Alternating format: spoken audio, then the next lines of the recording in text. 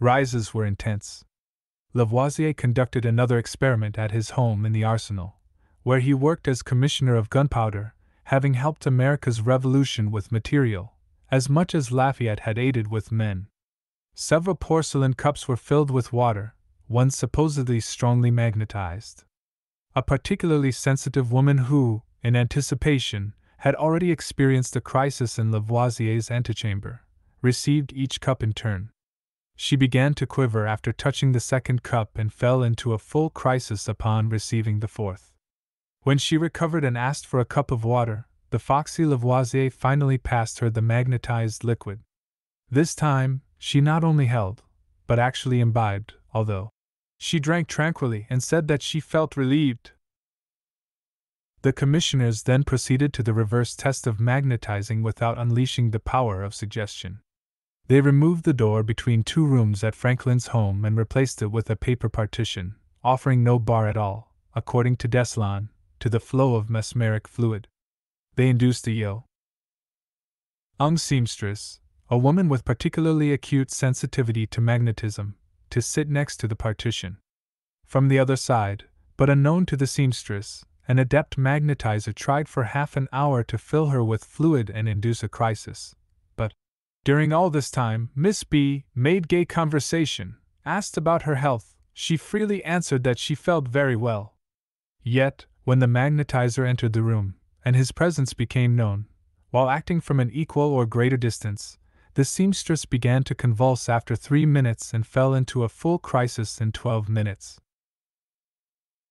The evident finding, after so many conclusive experiments, that no evidence exists for Mesmer's fluid and that all noted effects may be attributed to the power of imagination, seems almost anticlimactic, and the commissioners offered their result with clarity and brevity.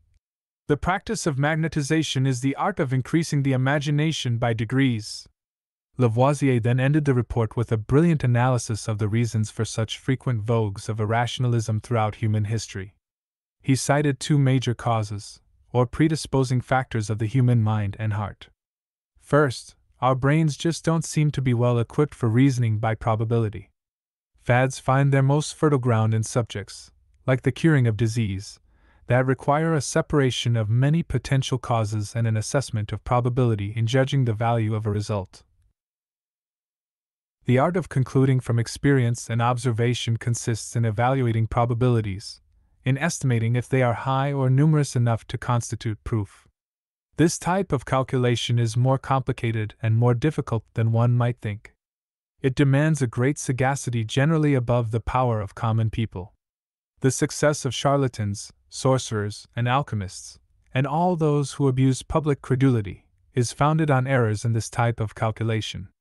I would alter only Lavoisier's patrician assumption that ordinary folks cannot master this mode of reasoning, and write instead that most people surely can, but, thanks to poor education and lack of encouragement from general culture, do not. The end result is the same: riches for Las Vegas and disappointment for Pete Rose. But at least the modern view does not condemn us to a permanent and inevitable status as saps, dupes, and dunces. Second, whatever our powers of abstract reasoning, we are also prisoners of our hopes. So long as life remains disappointing and cruel for so many people, we shall be prey to irrationalisms that promise relief. Lavoisier regarded his countrymen as more sophisticated than previous suckers of centuries past, but still victims of increasingly sly manipulators. Nothing has changed today, as the Gellers and von Danekins remain one step ahead of their ever gullible disciples.